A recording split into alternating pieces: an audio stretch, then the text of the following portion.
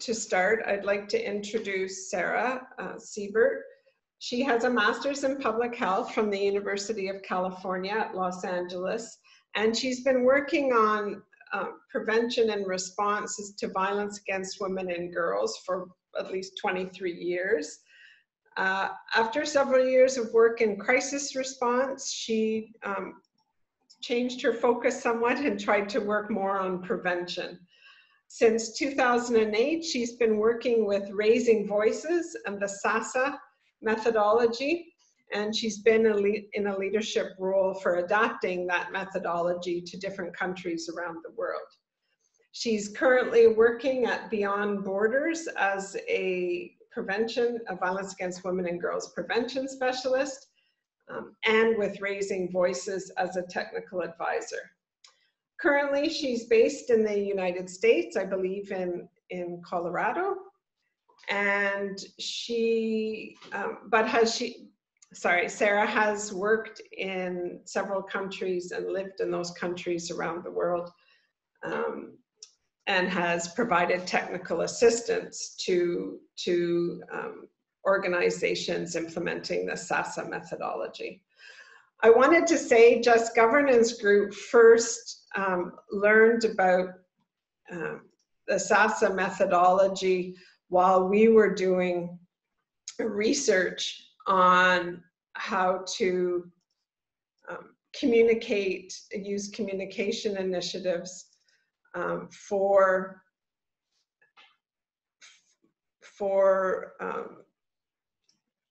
ending violence against women and girls. And we also looked at that methodology to find out more about the application of most significant change. Sorry, I'm trying to forward my slide to the next slide. There we are. We sent you yesterday a brief on most significant change, and we wanted to make sure that you could see briefly the steps and why people want to use it. Just Governance Group has tried to use it, but in a condensed version. It's participatory, obviously the high participation. You select stories from the stakeholders directly involved in the project or development initiative. And it's especially helpful if there's not a clear, or there's not clarity on a higher level results and changes that you've planned for. But on the other hand, it's also helpful if you want to identify unplanned changes, I believe. So step one, you define the domain of change, like an issue. You decide how and when to collect stories and from the stakeholders. Once you've collected those, you move to selecting the most significant stories in a participatory manner, and then you're able to verify stories. So that is sort of a brief overview of most significant change. And now I would like to ask Sara to start her presentation. And I will turn my screen off. Great, thank you so much. And thank you to everyone for being here. I'm Sara Siebert. I'll just start up the slideshow and talk a little bit about using most significant change to evaluate the prevention of ending violence against women and girls, programming specifically intimate partner violence prevention through SASA, the SASA methodology in Haiti. And I actually wear two hats in my job. I work for Raising Voices in Uganda that created the SASA methodology as a technical advisor. And I also work for Beyond Borders in Haiti. And I'll mostly be talking from the Haiti hat today because we're the ones that used most significant change and continue to wish to do so with SASA in Haiti. I have to apologize, first of all. Many of my colleagues would be very well placed in both Uganda and Haiti to be making this presentation, and were there as well. But internet and language are the reasons that you get me today. I'm very happy to be with you. So I did not create SASA. Raising Voices created it before I joined them, just before I joined them. It was created by Raising Voices in Uganda in 2008. And essentially, it's a phased community mobilization approach that has been proven effective at preventing intimate partner violence in a randomized controlled trial in 2014. SASA itself is a word in Kiswahili that means now, as in now is the time to prevent violence against women and girls in the community. And it's also an acronym for a social change process, start, awareness, support, and action. And the focus is really on listening to communities and creating real community relationships over time and dialogue around change of social norms that promote violence against women to become ones that prevent violence against women. SASA, because of maybe the positive research results and just word of mouth, has been scaled in 30 countries in this iterative process over a decade, basically. It was revised then in a consultative process with all of these entities around the world that had used it in their own context, saying, here's what's working, here's what's not. So it's still got the same essential elements of what makes it SASA, the same process that talks about power and gender, power and dynamics in couples, how we use our power, who has power, why, what does it look like, what does that look like in decision making in our household, et cetera. Still has that. It still has the holistic community engagement. And when we say that, I mean like religious leaders in a community being engaged in this over time and integrating this into their premarital counseling sessions or into their sermons, et cetera. I mean market sellers talking with people who come to purchase from them. I mean people talking with their neighbors and friends in everyday life, it being on local radio stations. There are continuous dialogues throughout the community with a real holistic community engagement. It also looks at a phased approach to change, that we can't raise awareness forever and ever, but that communities need not only a new awareness about power and how to use it in our relationships, but also skills to do something different and real actions and local level bylaws or other types of institutional and organizational protocols that change. Those types of things go into this phased process. And it's all about benefits. What can we all gain, both of all genders, both in our personal lives and in the community, if there is no violence, if we do something differently. So this revision of SASA took all of the main essentials I just spoke about and was recently launched to kind of a new and improved SASA Together. So this, I won't talk in great detail about this, but these are just a few select results of the randomized control trial that perhaps interested people to replicate SASA in other locations. One of the main things is that all of these results were at a community level, which means beyond just the participants that were engaged directly by staff, it means we measured at an entire community level, that SASA communities compared to control communities had these different results. So most significant change in SASA in Haiti. Haiti was the first adaptation of SASA outside of Uganda. And after 5 years of work adapting and implementing, SASA is a 3-year methodology. We took a while to adapt and tweak it to a new context. It was the first time anyone had tried it. So after 5 years of that work intensively in communities, before kind of handing over to local level advocacy committees, we used most significant change just to see what people thought of it. MSC is totally philosophically in line with the SASA methodology and its respect for communities and its kind of allowing for both positive and negative changes to be reported. Like, what do you feel? What do you define as important? Accessibility was kind of built in, and there were even ideas in the guide that were helpful to us. We ended up doing it in Haitian Creole, finding ways through interview style work to address literacy issues and really focus on honest feedback. And the process that we used was very much in line with what was just presented of what MSC is. But I'll just talk a little bit about that to give you a sense of some of how it could play out. As you know, violence against women and girls, domestic violence, intimate partner violence, it's really very loaded and could be very dangerous for people to talk about really what's happening to them, which is one of the reasons we used it at the close rather than early on. Not wanting to put anyone at risk, and also really relying on a certain point of community advancement, if that makes sense, in order to ask the question about what's really changed. Not wanting people to feel pressured to say, my relationship changed, if it really hadn't had the time to be tested and to do so. And for people around them to know that that was really true, and to be able to help them through that. We used the community volunteers that I just mentioned, called community activists in SASA. We drew on their knowledge and used their recommendations of who would be a good storyteller.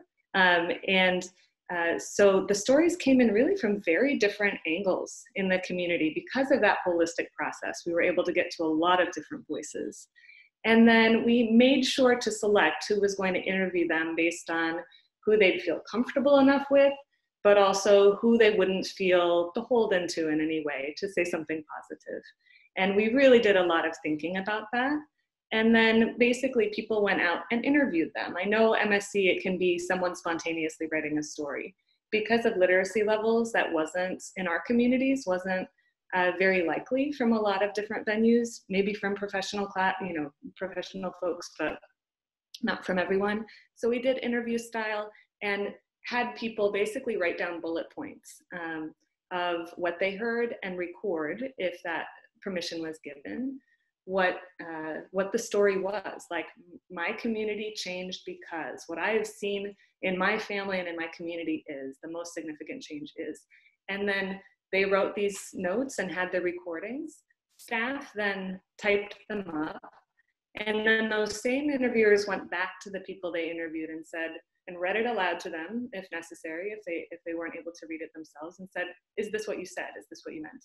And that loop back process really helped us to make sure we were getting what people were saying. Then in the end, we had a selection committee that was generated from long lists of people who had been engaged in the program, and then we kind of randomly selected per community, keeping an eye on gender balance and keeping an eye on making sure people were looking at stories from their own communities. And then for each community, we had this 10-person panel, removed all the identifying information from all the stories, and then had them say which one felt most, one or two, that felt most representative to them. And after all of this, the kind of votes came back, or the consensus came back from each of these committees, and those were the stories that were used. And we really, just to say, we did a big debrief among staff to talk about how this all worked, which is where I'm coming to with what worked well and what some of the challenges were. The stories that came back, I wish we had time today, but the stories that came back were really quite beautiful. A lot of just really heartfelt, like, my marriage is different than it was before. Not necessarily that there was a great deal of physical violence prior, but things like balanced tasks, feeling safe, feeling close to one another, and being able to talk with one another were things that kind of across the board got selected, and people felt that really happened in their communities. The right people were involved in the community to really get a sense of different perspectives, because the whole methodology was about creating relationships. So we had a lot of the relationships that would be needed. We did everything we could to make it accessible and get around really tricky trust issues, which comes to the next point. Evaluation in Haiti is not really seen well. I don't mean by everyone, I mean by communities that experience being evaluated or having progress evaluated. There's a lot of mistrust. There's a lot of entities coming out to ask questions, and then they don't see anything after it. And so they're tired of answering questions with nothing ever coming back from it. So part of what worked well is that we waited till later in the process when we had done a lot in the communities. And then what we asked was what they wanted to tell us. And we respected them being able to expound more than we could actually record, but really listening to them and trying to capture what they meant. And that whole process of being iterative and respectful was very, very helpful and appreciated. So we used the stories, both in Haiti with others and in communities, as well as kind of internationally with advocacy and fundraising around violence prevention being possible. Some of the challenges, people making a lot of sweeping statements of change that we kind of doubted. And luckily those were not the stories that made it through the panels. But some people just really, which begged the question for us, why aren't we getting anything negative back? We know there are frustrations about, we don't pay people in the community, and we know that there's, people frustrated about that. So there wasn't a lot of negative that came back, and we're trying to make sure that we can do it in such a way that we would hear that if it's present and when it's present. Involving women and men together, which is really, a principle of SASA is engaging everyone, but what women defined as success wasn't as clearly brought out. Lack of opportunity for girls' voices to be heard and youth voices generally, which brings me to kind of what we've done next since then. We've created Power to Girls, which is an adaptation of SASA, combining girl-centered programming and community norms change. We've also created a complementary resource pack that can be used with any of those methodologies to prevent violence against women and girls with disabilities. And all of those are being piloted together with research from the Global Women's Institute, and we'll be using Most Significant Change in a few months at the end of that implementation. And then all of our methodologies are being scaled through technical support that we offer to, right now there are about 8 partners throughout Haiti. And so we're questioning, like, would Most Significant Change be an interesting thing to use with all of those partners as well? So with that, I will leave you with a couple of questions that we're still thinking on. And we have some ideas in our minds, but we would love your wisdom as well. How can we further improve people's comfort level telling us when they're not happy with the programming, or what they feel have been negative impacts for themselves or their families or their communities? And what techniques can we use to structure Most Significant Change so that success is defined, led by girls, defined and led by women, defined and led by women and girls with disabilities? So I leave you with those questions in case you have thoughts or comments about them, and also welcome any other questions you might have. Thank you so much. Thank you very much, Sara. We are going to monitor the group chat. If you have specific questions for Sara, if you would like to ask a question verbally, please raise your hand, which should be beside your name. You raise your hand so that I can see if you'd like to ask a question. And I will just select randomly. Here's one question, Sara. When did you select domains of change, and what were they? Great. Yeah, so that's a good question. Within SASA, there are already existing outcomes for each phase that you're looking at. But in terms of like domains of change within Most Significant Change, we really, to be honest, left it quite open to the committees to say, or to people interviewing to say, here is what you think. This is very different. I mean, we had a number of other evaluation methods looking at SASA. We had rapid assessment surveys and other focus groups, et cetera, that were much more specific about, here are the changes in community, what communities know, what communities feel, and what communities do at each phase and overall within the 3-year process. But one of the nice things about Most Significant Change was actually for us that it wasn't prescriptive in that way, that we could just say to people, what is the most significant change because of, SASA, that you attribute yourselves to SASA in this community. And they could say anything under the sun. That to us was really a helpful complement to some of the other evaluation methods, which really were looking at specifically what we had intended to do, if that makes sense. I hope that answers the question. Thank you, Sarah. I have a verbal question from Zeynep in Istanbul. Hi, thanks for this presentation. It was really interesting. I have one clarification question and one, which is actually when you asked, we couldn't really receive negative stories. I was trying to imagine what that would mean, and I found it difficult. Like, do you mean whether is it neutral or is it like stories of no change? And do you think that when you ask a question to the populations, is it to the people, like maybe it's easier to kind of perceive and bring to memory positive, if an experience is positive than negative? Like, I was thinking all these questions, so it would be great to clarify. And also, if there is time, like, could you explain a bit about your comment on challenges involving women and men? You said could have been better. I couldn't really understand that part, engaging them in the most significant change process. Thank you. Great, thank you for those questions. In terms of negative changes, we're really aware in informal relationships that we have with community network members, for example, they're really open about, like, this didn't work well.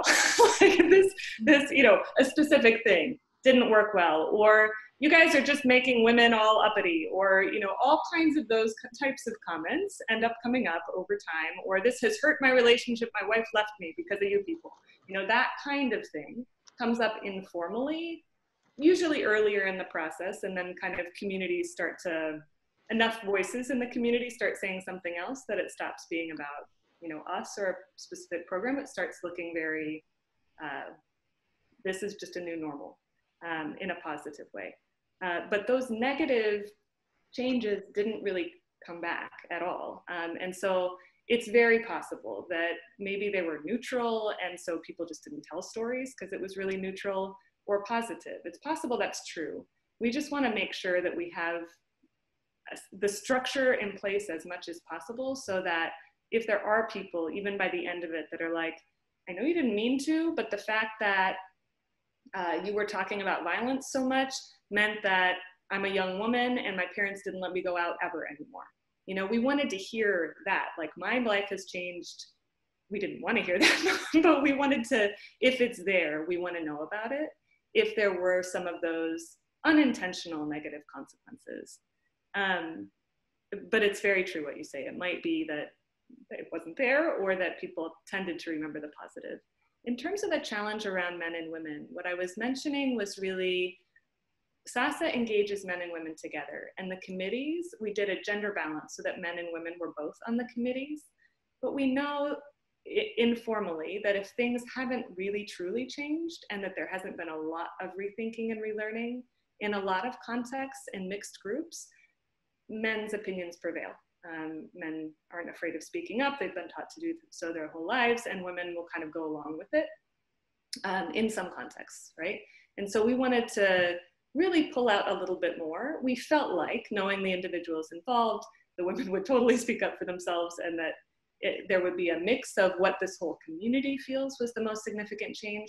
But in hindsight, we were also exploring, would the outcomes of which stories they selected have been different if it was an all-woman panel, or if we had separate panels and then put their, this is what the women chose, this is what the men chose, and then kind of, took a look as another piece of data of what those differences were. Thank you, Sarah. We have another question from Stephen. Thank you, Kim, and thank you, Sarah, for your very compelling explanation of SASA, how you applied it in Haiti, and also how you used MSC to evaluate outcomes in that context. My question first is whether you engaged, or how you engaged with civil society and government organizations working on or against violence against women and girls in Haiti. So I'm thinking of SOFA and CAIFAM, for example, in the women's movement, or the Besa that represents the governmental mechanism that represents people, including women and girls with disabilities. So did you engage with them? And finally, did you use MSC to assess their perceptions of whether your work was valuable, not just community, but their perceptions and their perceptions of the sustainability of your program?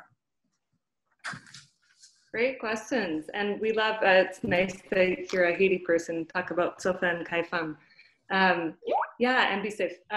Yeah, so essentially in that period of time, we are in a rural area. SOFA and CAIFAM specifically worked only in Port-au-Prince. So we had coordination meetings and talked to them about what we were doing and all of that, but we work in two geographically different areas at the time. SOFA had offices in two of the communities where we worked, and we coordinated with them. We participated in mutual trainings. They were part of the whole process at that local level because we work in more rural areas. The national office knew of our existence, but wasn't as daily involved in the programming. I would have to look back to see whether any of their particular staff were submitted stories. Oh yeah, you know what? One submitted stories. I don't know if they were on review panels, because I remember her story. In any case, that kind of local level iterative process, in a lot of ways, the accountability back in that epoch of time for us was accountability back to the communities in which we were working. And sustainability with SASA generally is quite high because you still have the same religious leaders that were engaged. They're still preaching. There's still, there's still all of the entities that have been engaged over time that have made real changes. The only difference is you're not there every day, but they're all still there and they've all worked together before. So it tends to have quite a high sustainability potential. Since then, we've done a lot more thinking about our own position in the women's movement in Haiti, and how we can coordinate better with them, and how we, with other entities within it. Some of our technical support partners are very strongly within the women's movement in Haiti, not SOFA and CAIFAM particularly, that are using SASA, but a number of organizations, Fundación Toya, I mean, we could talk offline about what that all looks like. But I think it's a really incredibly important point and a potential for use of MSC in Haiti around SASA to get some perspectives from other entities in the women's movement that would know about it, that have had it in their communities or that have had some contact with it, to get their opinions about it and to get their feedback on it. In terms of Be Safe, we work closely with them now on the Violence Against Women and Girls with Disabilities module that's called Safe and Capable.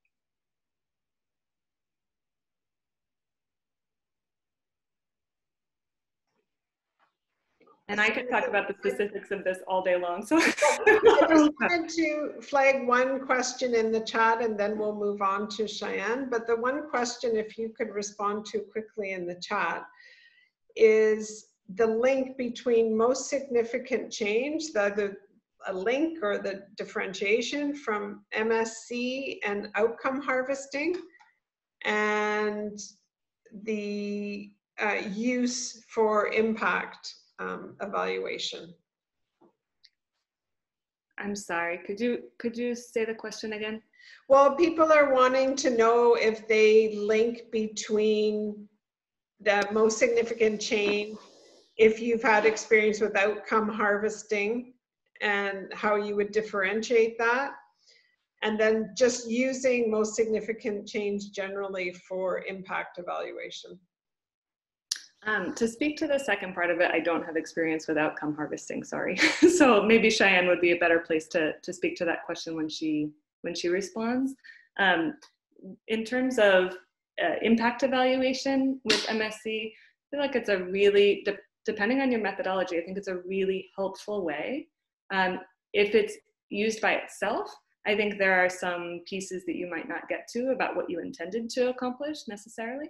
But I feel like having it as a complement is a really strong method, a really helpful method, because it is so iterative and leaves so much power in the hands of the community to say what they experienced.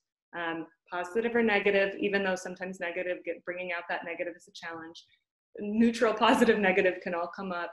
And because, generally speaking, they can say things you didn't even intend to do that ended up being positive unintended outcomes. Thank you, Sarah. I want to leave you thinking about some questions that are coming up in chat. So when we wrap up, you can respond to them. So some people would really like to hear your own responses to the questions you posed on your slide. And then another question is, how did you translate your results from MSc into quantitative information, quantitative data? So with that, I'd like to wrap this part up, and then we'll have another sort of case study on the use of most significant change from Cheyanne.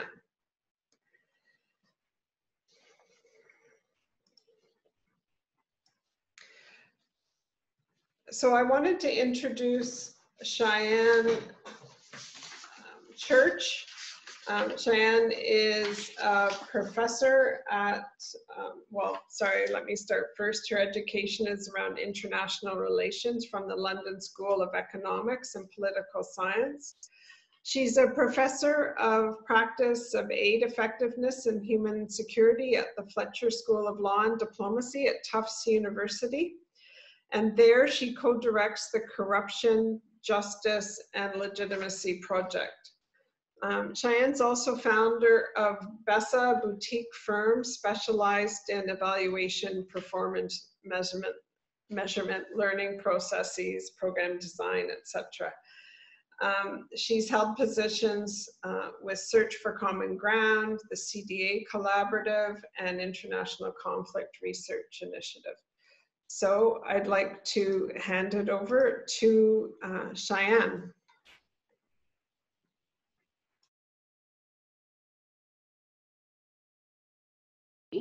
Share my screen. There we go. Super. Sarah, that was a great presentation. I also had a lot of questions. So thank you for that. And thanks to Kim for the invitation to participate today. For me, and I believe I just need to move one thing to make that better for everyone. There. For me, the topic that was selected today couldn't be more interesting. It combines two things that I think need more collective attention, and that's how we catalyze change related to power, which is effectively what anti-corruption seeks to do, and then how do we understand if change is happening, which is what monitoring and evaluation seeks to do. As Kimberly said, I'm a professor of practice at the Fletcher School, where I get to teach design, monitoring, and evaluation of international development and peace building. But being a professor of practice means that I still have time and I'm expected to continue my practice. And one of the ways that I'm currently doing that is as the co-director of the Corruption, Justice, and Legitimacy Program. And that's a theory to practice initiative, and we're trying to increase the effectiveness of anti-corruption programming in context of endemic corruption. What I'm going to talk about today is why we picked MSc as a monitoring tool for one of the projects of the Corruption, Justice, and Legitimacy Program, how we implemented it, and then some of our lessons and challenges. And it's interesting, there is some overlap with Sarah's presentation. So why most significant change? Well, to talk about why, we have to talk a little bit about what was our anti-corruption project. The project's name was Koleta Haki, which is Kiswahili for Provide Justice. And we were working with CDA out of Boston and RCN, a Belgium-based nonprofit, on this project in Lubumbashi, DRC. The project itself was based on a corruption analysis that we had conducted using systems thinking. And by representing corruption as a system within the police and courts, because the sector we were interested in was the criminal justice system in the first two segments, so police, courts, but not yet corrections. To represent corruption as a system, we used causal loop mapping, one loop of which you can see in the slide. The full system map contains multiple loops. And as we used causal loop mapping to understand the system of corruption in the police and courts, a leverage point became very clear. Well, corruption was the norm. It was everywhere. There were these islands of integrity. And islands of integrity was the name we gave to people who would be repeatedly referenced that they attempted to follow the rules of the law when they could. So in interviews that we were conducting for the corruption analysis, people would reference a court clerk, a judge, a lawyer, a traffic police officer, a police officer in a station who go try to find them. They're good. They try to follow the rules. And that came up systematically enough that we felt that this possibly could be the leverage point. So the goal of the project that we stood up was to enable these islands of integrity to come together to work collectively to address corrupt practices in the justice system. Simplifying it greatly, it was kind of a classic safety in numbers strategy or a collective action program. But what was unique about it was that we were engaged with the power holders, the duty bearers. This wasn't focused on citizen collective action, but collective action within those who have the power. And if you understand corruption, which is the abuse of power for personal gain, it's the duty bearer or the power holder that is really key, though not only to that transaction. So that was what was unique about it. We brought them together, and what we believed was, if these people on their own, with all the pressures to do differently, did stand up and follow the rules, what might they be able to do more or better if they were able to work together? If we provided them moral support, if they felt they needed any sort of technical guidance that we could source for them, advice, even just connections within the system to be able to stand up for following the law or the rules. So that's the program in a nutshell. So with that in mind, why did we pick most significant change? And we used MSC as part of our monitoring process, though it ended up being helpful in our evaluations as well. It was a monitoring tactic for us. And we picked it for 3 reasons. First, you can't directly measure corruption, or at least it's extraordinarily difficult. Second was indicators weren't feasible given the situation. And similar to Sara, we also wanted information on what we called harm, but unintended negative.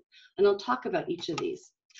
So, first, we knew a direct measurement of amount or degree of corruption was going to be fraught with challenges. And there's really, I could do a whole webinar on all the challenges of that, but just to flag a few. Once you step outside of a fiscal interpretation of corruption, then you have to determine what counts as corruption. Cronyism, nepotism, favoritism, sextortion, it becomes quite difficult to determine what you're measuring. So before you even get into the how you're going to measure it. If we chose to stick within a strict fiscal corruption type interpretation, that too becomes full of challenges. Is it the amount of money that gets exchanged, or is it the frequency of these exchanges? So to help think about it, what's worse, 1,000 bribes of $1 or 1 bribe of $1,000? So even fiscal interpretations are difficult. We considered thinking about the project loss or the public harm or the public loss from corruption transactions, but then you've got a real chain of events and you've got a time lag challenge. So it became really hard to try and think about how do we monitor with a direct measurement approach. And of course, there's the social desirability bias concern, where people tell you what they think you want to hear. So we thought we can't do a direct measurement approach. It's simply not going to work. The second driver that we had is we had an innovative program with staff that were quite new to theory of change thinking. So the combination between really an adaptive management type style of programming with staff that were just learning theory of change thinking made traditional indicator-centric M&E pretty difficult to adopt. And there's a variety of reasons for that. I'll just give you one. So we had a clear goal. We knew what we were trying to achieve from a goal perspective. But our objectives, we were very comfortable evolving them as we knew more, as we engaged more, and as we built our relationships with these islands of integrity. To have indicators that are useful over a period of time, your statements of change need to be pretty static, so your indicators are continually assessing against those statements of change. And ours were regularly evolving. At the same time, this innovative program, one of the central principles was ownership by these islands of integrity. We provided a platform and support. They told us where and how they wanted that, what would make more sense. And we really felt that most significant change respected that, and possibly could reinforce it. And I'll talk a little bit more about that later. The third issue was we had real concern that the program could unintentionally do harm. Again, echoes of what Sara was talking about. Our program was working with police and judiciary, and these are sectors that are very well known for their conservative nature. And when you add that into the context of the DRC, where this sector in many ways exists to support the status quo in terms of power, we had real concerns that if we started to challenge, truly challenge, not just at the periphery, but truly challenge some of the elements of power, what kind of ramifications could be for these individuals. And so we wanted to absolutely have a way that we would start to hear and understand if there were positive, but also clearly negative results of our programming. So those were the reasons that we ended up picking most significant change. So what did we actually do? We had a process. First, we had to train our team, and for that, we went right back to source. We went to the Most Significant Change Manual by Rick Davies. It's online for free. It's great. And so we trained the team. Then we had to adapt or filter it to the context and our project.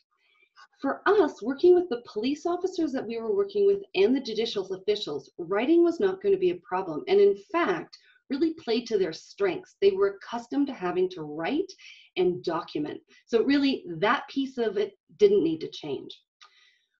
One thing that we were quite concerned about was the amount of time that was going to be needed to complete the process. So there's the gathering of the stories, the bringing it back, and like all people, these folks are busy, but we were also competing with schedules. We had judges involved and they had court to go and sit in, so and be present and preside over, and police officers who had their shift to be on. So we really had to think carefully about the time factor.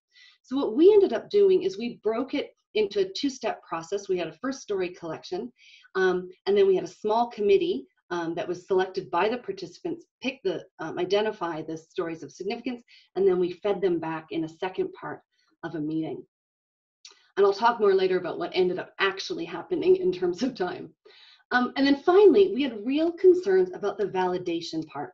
As Kim laid out in her 5-step slide at the beginning, verify is the final stage.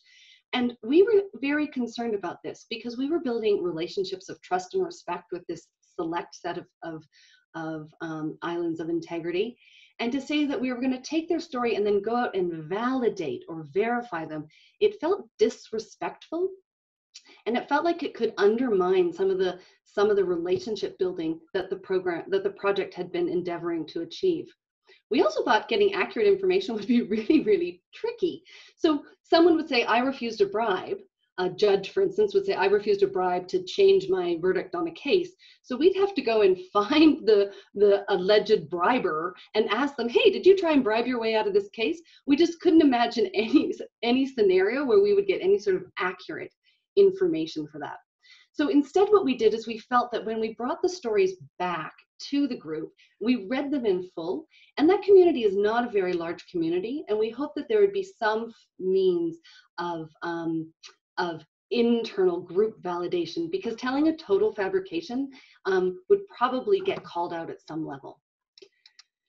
So once we'd adapted it and trained the team, we then ran a test with a small group of the leadership of this growing network that we were building. And the big feedback there was really getting clear on our questioning. We obviously had thought our questioning was clear, but they really pushed us to improve how we set up our initial questions, which bounces off of the domain of change idea. We then ran it twice. We ran it with 6 months in between each other.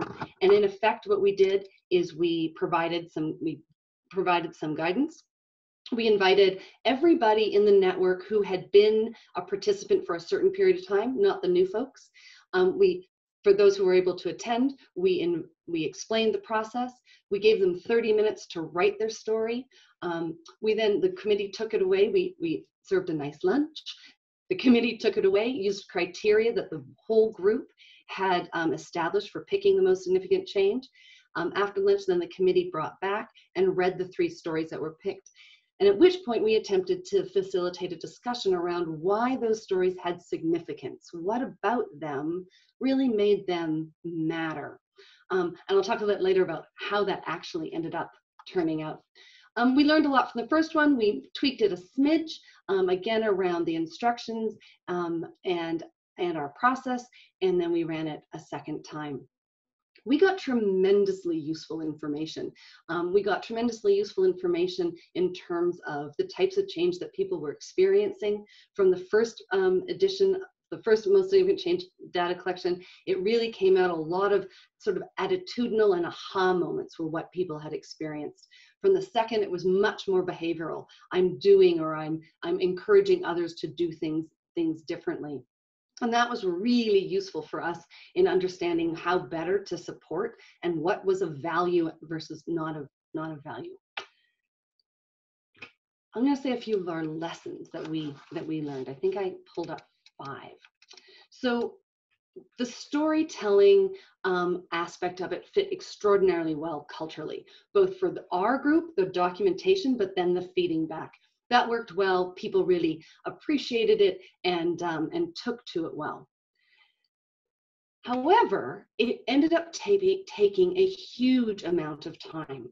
We had set it up theoretically that we would do some work, they'd have lunch while the committee reviewed according to their criteria, then we'd have another, let's say, hour feedback and discussion, and they'd be gone. Kind of a long lunch, they could go back to work.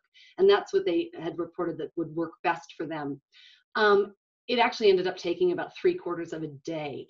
And it was a desire to provide lots of detail. The story writing took a lot more time. They were very committed. They wanted to know that they were doing it right. So they wanted a lot of feedback. And the discussion afterwards turned into a much bigger and longer and more engaged conversation. So it did take far more of their time than we had anticipated. One of the things that happened that we had thought might happen a little bit, and you hear when you read about examples of most significant change being applied, and it absolutely happened here, but it happened more so than we had thought. People got competitive about whose story was picked. Now, the story documented were anonymous, but we're not working in a broad village or community context. We're working with a network. So, there was only so many judges, only so many court clerks that could have written that particular story. So we didn't have names, but you couldn't pretend that you couldn't figure out who that story might belong to. So the group got competitive about whose story got picked. After the first session, there was gentle teasing, joking that the selection committee had used favoritism, which was kind of funny, but kind of not, as an anti-corruption effort in terms of whose story got picked. And by session 2, so 6 months later, when we were just reviewing, well, here's the criteria we're going to use to pick the stories. And I'll just say the committee was 3 network members plus 1 project team member. The group asked that nobody whose story got picked in the first session would be allowed to have their story picked in the second session, which we agreed to because that was the group consensus, but it didn't really work in alignment with the most significant change process of letting the most significant story gurgle to the top. So the competition concerned us. Conversely, while that was concerning, what was heartening was it really did increase the group cohesion, which is all part and parcel of the strength in numbers theory of change, that people feel connected and supported. And it really, where we found the group cohesion coming up was in that discussion where we had intended a discussion around why is this significant. What people wanted to discuss was, well, why did you take that action? Or I've experienced that before and I tried this other. And it became very much a sharing of strategies of how to buffer or rebuff corrupt pressure. And that was entirely in alignment with what our whole program was about. So we thought that was really a wonderful unintended result. Whilst we weren't getting what we had intended around understanding significance, that was okay, we thought, in terms of a trade-off, because this advanced what we were working in terms of bringing these people together. So we had competition, but we also had increased cohesion. Finally, very similarly to what Sara mentioned, is we were looking for both positive and negative stories. And we surfaced no negative stories as well. And we tweaked our process in the second session more to try and encourage and really open-ended. Are your colleagues no longer speaking to you because they are tired of you talking about anti-corruption? Are you getting explicit pressure from your boss? Have you been transferred, if you're a police officer, to a really undesirable location because you're not paying up the money that is expected of you? And we also surfaced none of these stories that would be reasonable to expect. We also don't know they happened, so it's not like people were hiding, but we don't know. So, to close things off, we have a lot more information about Koleta Haki on our website. If you're interested, I'd recommend starting at the Corruption and Fragile States blog. We've blogged about our theory of change. We blogged about our corruption analysis, about the most significant change process, our midterm, and our final evaluations. It's all up on the blog, connected to the actual publications. If you're interested more in the systems side, we've connected there to our publication on how to do systems mapping for corruption analysis. So yeah, there's tons more information up there.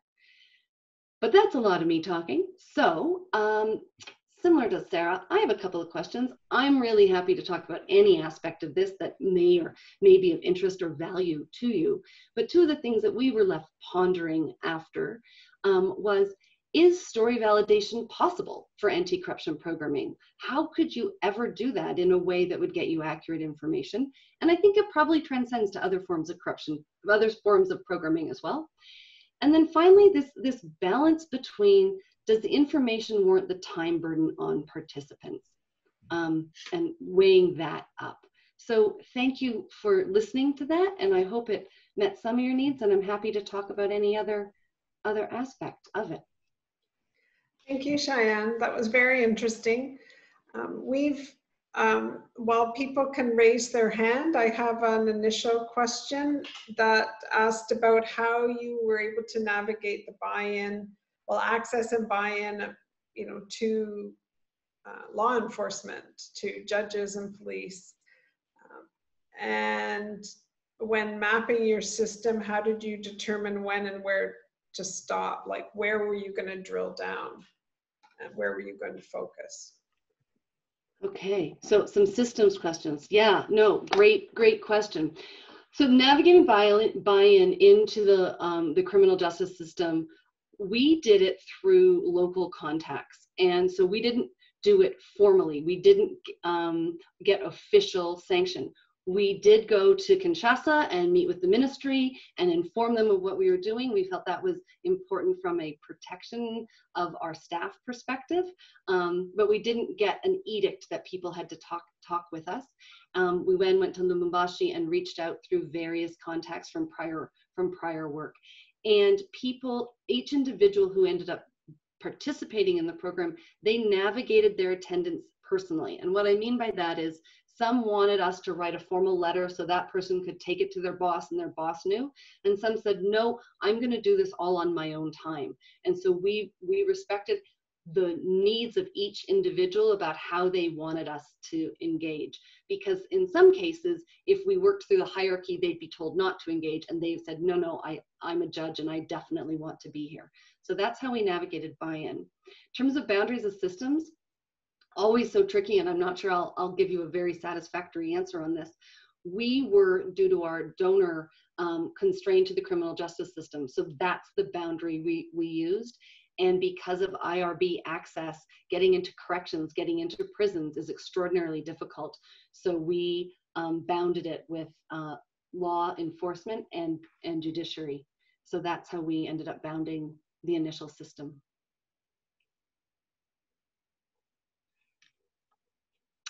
Kim, I think you're on mute. There we go.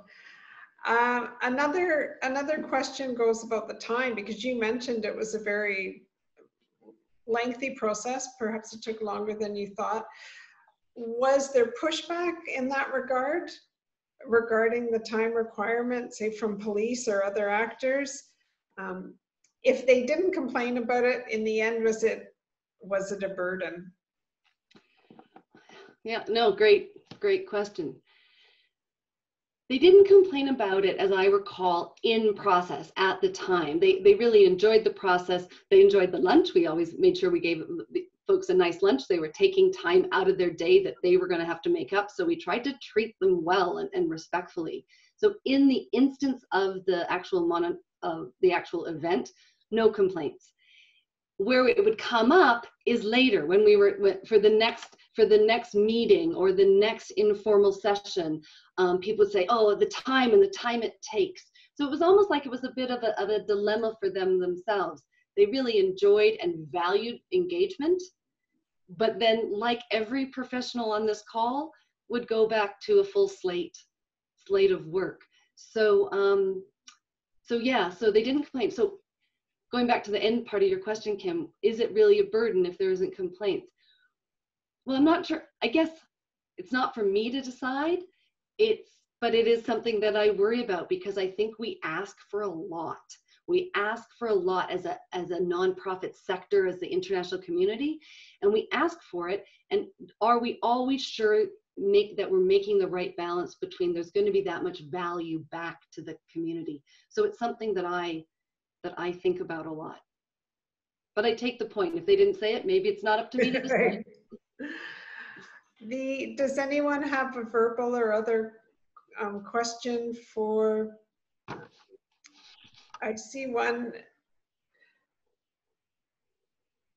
of the participants, Stephen Barani from Ottawa U, has wondered if you could go back to the slide that has your references on it.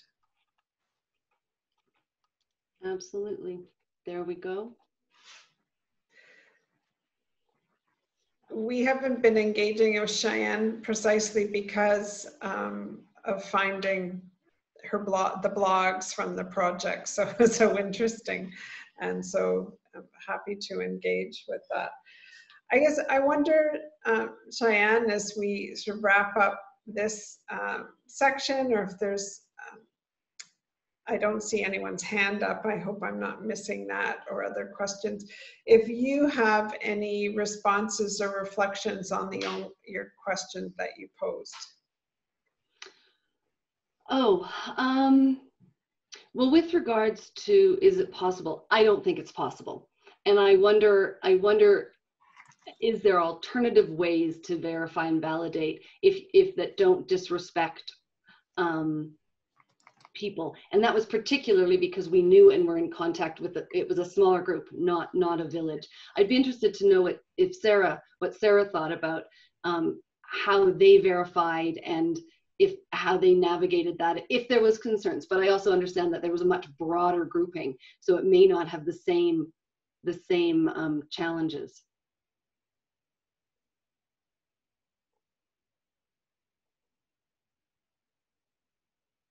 Sorry, are there any other questions for Cheyanne? Oh, here's a hand. We have a hand up, so I will ask Amaya. Yes, thank you. Go ahead. Thanks. And I should say a former student of Cheyanne, so great to be hearing from her again. Question, I think, to both Cheyanne and Sara. It strikes me listening to both of you that there is an element of sequencing involved in that this methodology seems to depend quite heavily on strong relationship building. Of course, any evaluation methodology is going to come relatively late in the process. But if the nature of the intervention is not one that is focused on relationship building or service delivery, not something that is specifically giving something to the community, do you think something like this is either feasible or advisable? Hi, Amaya. Nice to hear you. Yes and no. So I think you can do it. I think you can use most significant change if the programming is has had sufficient reach or penetration into into a community and get value of it. I think you can use most significant change in a variety of contexts, but to get value of it, unless the topic is sensitive. And then I think when you have sensitive change topics, I think that's where the relationship comes in, and that's where the trust becomes important and necessary. But I think it is more broadly applicable than projects that are centered around relationships. Sarah, what do you think? Yeah, I think that's a really, really nice way to look at it, and agree with you, Cheyanne. I feel like I am not an evaluation person per se. I'm a violence against women and girls person, prevention person. And within violence against women and girls prevention, I wouldn't recommend most significant change unless there was some form of means for follow-up. There'd have to be a lot of safety valves, looking at a lot of the ethical considerations around research in general, making sure that there is some benefit to the community for stirring up an issue that's really quite painful and delicate for a lot of people. And that's not maybe unique for most significant change. That's research in general on violence against women and girls. So. I see a common thread in some of the questions from earlier during Sarah's presentation, and again now a question for Cheyanne. And that is, how did you present results, the qualitative results, but then also were you able to generate quantitative results as well? And then how did you use the results of the MSC to inform any future programming? I'll start, Sarah, and then so we used the results of the MSC in a couple of different ways. We used it absolutely in terms of thinking about the types of support we were offering. So in the first MSC round, we got a lot of attitudinal realization type. That was the most significant change. Like, I had no idea that this small action of corruption actually had these kind of ripple effects that created such communal challenges and like disrespect for legal obedience and those kind of ramifications. And that was tremendous because that creates opportunity to discuss. We were very keen to know that we had behavior change in the second one, and we were watching for that because the realization, well, absolutely important. If it doesn't translate to behavior change, then we're not going to shift the needle around corruption in the justice sector. So we used it between 1 and 2, not only for what we watched for, but also we changed our programming so that our conversations, I shouldn't say it so definitively, we changed our programming. We raised questions with the group when we were suggesting ideas, like to make sure that we were putting up as many ideas around how to learn what actions they could take, how to support each other, to help move from realization to behavior. And then, like with everything, we raised it, and then if they picked, and if they didn't, we said, okay, that's where you're at. So it informed our programming, number 1. Number 2, we documented all of our stories, transcribed them, and then they were used in our evaluation. Our external evaluators took that material and used it. And so it informed our programming, and it was used in our evaluation as well. Sarah? Yeah. Also, as we had kind of that 2-tiered process of we had a whole bunch of stories generated, and then the committees picked a few. We had kind of 2 different levels of what we looked at. We looked at all of the stories internally to inform our programming. And that's where one of the stories that didn't win, because it was from a very particular perspective, was the one that I mentioned. It was from one of the other women's organization staff that was talking about, like, you guys do prevention, we do response, and this has been huge for us. Like, this has been helpful, blah, blah, blah. That informed us in terms of, and some of the other things she said informed us in terms of how do we engage with other women's organizations from the outset, like what does that look like? What could be the potential benefit? How do we frame this to communities? There were a number of stories there that helped us to look at what it is that we were hoping to do. And in fact, a couple of those stories that were about young women and some of the feedback we were getting with young women helped influence our adaptation of SASA to create Power to Girls that's around girls specifically. So there were certainly examples of informing programming and feeding into some of our other feedback mechanisms. there was also those particular stories that were selected by the communities. There was kind of a winner per community. And those were, we contacted the person that told that story across the board. They were really thrilled that they got chosen.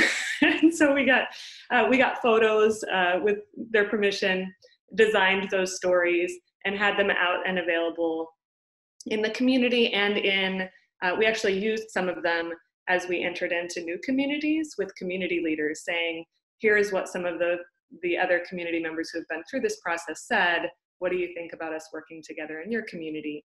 So some of that was used like programmatically, and it was also translated to English and was used for fundraising purposes with those people's permission to help us keep going. So this is the reality of a nonprofit. So there were a number of different things there that I feel like were really very helpful in terms of the information that was gleaned. In terms of the quantitative question, I feel like this is one method, and one method can't do everything. We didn't, and I know there are ways to code and glean and look for. We didn't do it on a scale that we had quantitative application for this. We used it as one method among other methods, like a rapid assessment survey that gave us some of the quantitative community-wide information that we need. In future, as we're collaborating with the Global Women's Institute on a quasi-experimental study, there will be significant both quantitative and qualitative data. This will be an additional method. And part of the reason we still want to use it, despite all of that huge amount of data that they're generating, is for that really iterative ability to tap into what the community feels is the priority. There's no predetermined objective from our end other than hearing from them about what they felt was significant to them. Thank you, Sara and Cheyanne. I have a question from a participant. Her name's Kim, is still wanting to ask the question. Now I've sort of lost. Is she there? Yes.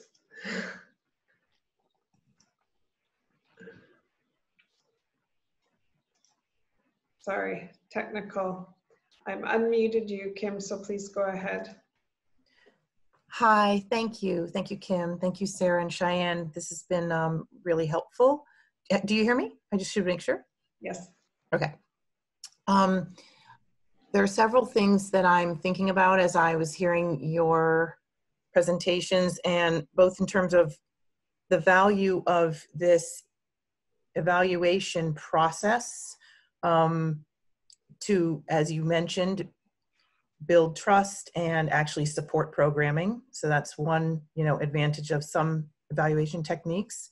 But I also see the issues associated with using it as a monitoring technique, where depending on the situation, you could have some kind of competition come in and actually affect, how you can use the data.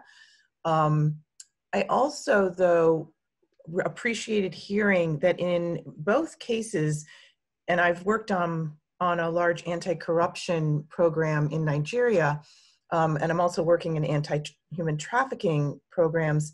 These are areas where there may be an end goal that is clear, but how you get there and the links, as you point out, the results, I mean, not the results chains, but the results chains is one way of saying this, but the corruption chains, and identifying those corruption chains clearly and identifying how you interrupt those appropriately, or the most, use your resources most appropriately, is often hard to pinpoint, hard to determine. And the external and internal feedbacks and drivers within the system are also sometimes hard to identify.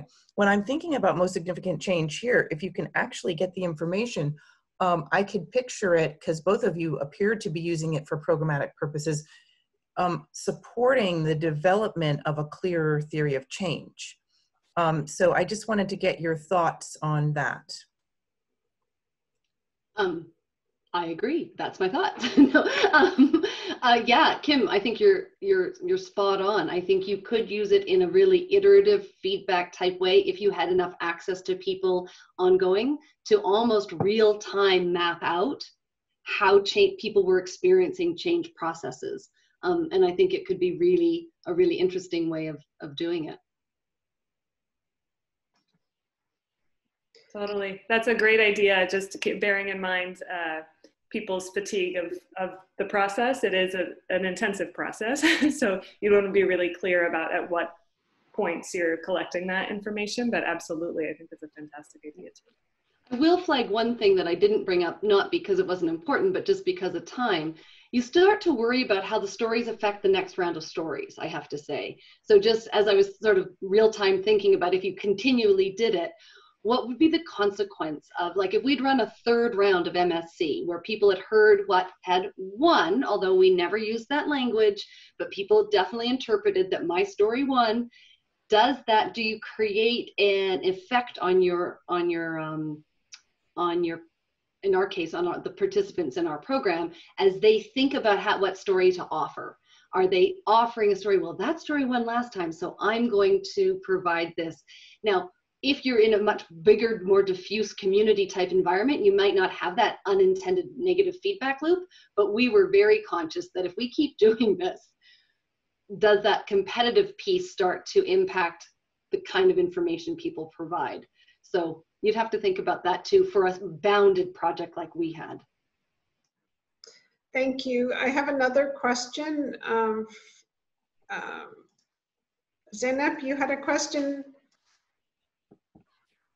And then yeah, I was actually, I have two questions after Cheyanne's comments, which was very interesting. But first, I was actually wondering, as Sarah was talking, I was wondering how this most significant change method, because it's based on stories, how it would actually resonate with the communities, especially if they have a strong oral tradition. Because, for example, in my native country, I'm from Turkey, like especially the Kurds in the southeast, they have this oral tradition of, they have their stories. It's called dengbej, like these are stories that are sang, like so, and everybody, like even illiterate, like especially actually illiterate people, like they memorize these and they kind of sing these across generations, and it's a way of kind of really informing the young generations about their history. So I was kind of really thinking whether like these positive stories of change could be used, or I mean, this is more, it's not really a question, it's more like I was really kind of imagining, daydreaming in a way about this. Could these be used as also part of an oral tradition combined to pass on to generations and young girls, etc.? This is one thing. And the second one, I'm not so much familiar with the most significant change method, so I hope it doesn't sound very ignorant, but to Cheyanne, like, could you have skipped the discussion part in the first phase, for example? Like, could you, like, to what extent can you really adopt the method so that it's actually loyal to its core, but also adapts, like, because I mean, I'm kind of thinking out loud right now, but I was imagining, like, you could have them bring the stories in, but then you could maybe do the discussion in the second round with both like a selection for the first and then a selection for the second phase, but like having the discussion together. Like, do things like that make sense? Changes like this? Great questions. And I appreciate your sort of processing it through. I think it would depend on your group and your process. So technically speaking, sure, I think you could say thank you for the stories and we'll feed them back at a later date. For this group, it wouldn't have worked. They were very clear that this was their group and meeting their needs, and they would not have liked it. They would have felt that that was extractive, and I don't believe they would have liked that kind of proposal for this group. But in theory, yeah, I think you can adapt and think things through for contexts, for different contexts. And just in terms of oral tradition, I think this is a tremendous methodology for groups that are more oral storytelling. You just have to figure out a way to be able to capture it so that you can pull it all together. But you know, that's an easy problem to fix. I think it aligns really nicely for an oral tradition. Totally. Just another comment about the oral tradition. Yes, absolutely. And that's part of how it ends up still in some ways being used, that staff has now read these stories of change and are like, we heard, and they don't, unless without permission, the winning stories, we didn't use that terminology either, but that's how everyone sees it. But the stories that were selected were then public. And so they tell those stories when they're talking to other people. They tell those stories of and we encourage people. There's already such a culture of giving testimonies about your experience in Haiti. I wanted to thank everyone for participating in the discussion today. I found it very enriching. I wanted to just summarize now. I think we've heard that most significant change, is one of a number of qualitative research methodologies that can be used for both monitoring and evaluation. It's obviously has some benefits given that it is flexible and it's highly participatory. I think it's important to highlight Cheyanne's comment about the methodology, shifting power. People who are often can be defensive and they're the subjects of the monitoring or evaluation, and this methodology allows them to take some of that power back and be thoroughly engaged and active in the monitoring or evaluation and of course the learning and the decisions around what are the most important results. During the discussion, we heard about some lessons that are important to keep in mind, some lessons learned. First, how important it is to establish trust and to ensure the storytellers are comfortable in sharing positive changes, but also any negative effects or problems that they had vis-a-vis the development initiative. Another point that was made, that it is fairly time consuming and it's perhaps not as a quick methodology that some external evaluators can necessarily apply completely in a short period of time. So it does take some planning and some steps to move through the different phases. It's also important to establish the criteria for how the group is going to select the stories to use and to present as part of their monitoring or evaluation work. So doing that in advance of the actual decision making ensures that the parameters are clear from the outset and it can minimize any of that competition that was mentioned. So again, I wanted to thank Sara Siebert and Cheyanne Church for their interesting and provocative presentations today and for engaging with some of the participants. I also wanted to thank everyone who registered through the GLocal evaluation platform. And good luck with all of your future qualitative research, monitoring, evaluation, and learning endeavors. We are going to put the recording up on our website and or on our Facebook page, but we'll make sure it's public soon. And we can also give some links on our Facebook page to some of the most significant change methodology work from different sites. Thank you very much again. Thank you for joining Just Governance Group today.